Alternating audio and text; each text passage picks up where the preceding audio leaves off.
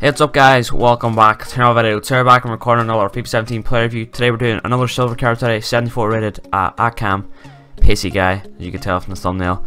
So as you see there, I did drop the intro at the start and we went for something different.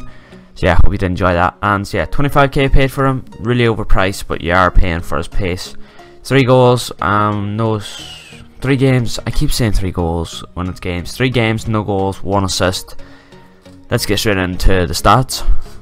Okay, so yeah, 94 pace, 95 acceleration, 94 sprint speed, 81 positioning, 83 shot power, 93 agility, 88 balance, 82 dribbling, 81 curve, 75 stamina. Pretty basic stats really.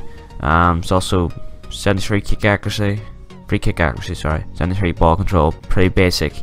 But yeah, his pace and his agility do stand out from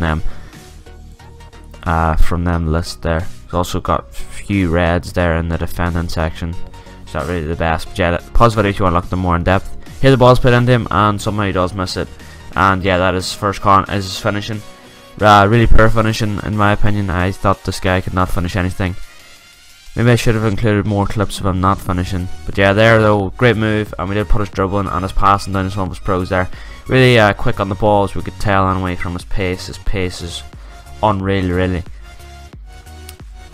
Yeah, great work there and get the ball across. Sadly though, that's all the clips we could get. Maybe I should have included more of the clips that he didn't finish any shots. There's many clips he did not finish any, or many shots he did miss. Sorry, I don't even know what I'm trying to say. So yeah, cons then his strength. He's really weak on the ball, but remember he's got good pace, good agility. He can, he's very evasive, and if he does get away from the defenders, keep away from them, then he's no problem at all. But yeah. He's gonna be more of a left mid. You're gonna have to play him there because he's not gonna be a clinical finisher. He's gonna be missing shots left, right, and center. Yeah, so that's why we didn't put any of his shooting down as one of his pros, because it was just terrible.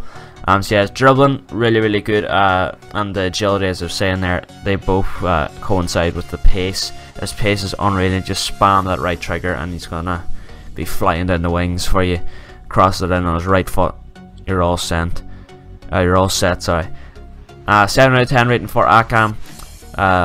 Because of his price too, really expensive. Don't recommend picking this guy up though. If you're in the look for an MLS left mid, there's many options out there. So yeah, I really hope you enjoyed this one. If you're new to the channel, I'd appreciate it if you could subscribe. As always, I'll see you in the next one. Bye.